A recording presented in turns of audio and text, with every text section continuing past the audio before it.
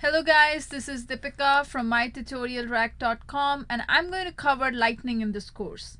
If you are in Salesforce or you're new to Salesforce, you must have heard about Lightning and you must be curious, what is it? Lightning is a framework which is based off of component model which helps to build our apps faster.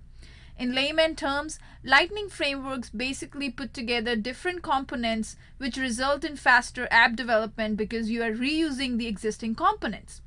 What we're going to cover in this course.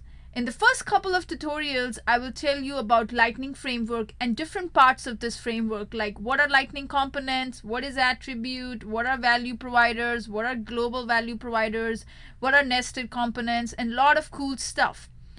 Then once you are familiar with these terms and how they work individually using examples, then I will put together a cool Lightning application which will show you how these things work together.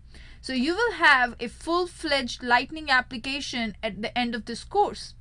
What you will get from this course. This course has 4 hours of video content, lot of hands-on exercises, lot of assignments to do, lot of quizzes. So this course is going to keep you engaged. After this course, you'll become a ninja in Lightning framework.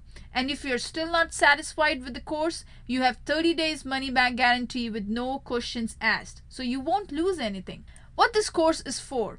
This course assumes you have a basic understanding for programming. You know what Salesforce is and what is the purpose of Salesforce. You know you're familiar with the Salesforce screen, out-of-the-box features. This course is not a slideshow presentation. I will walk you through each and every concept. If you have any questions, you can post on the discussion board or message me. I'll reply you within a day.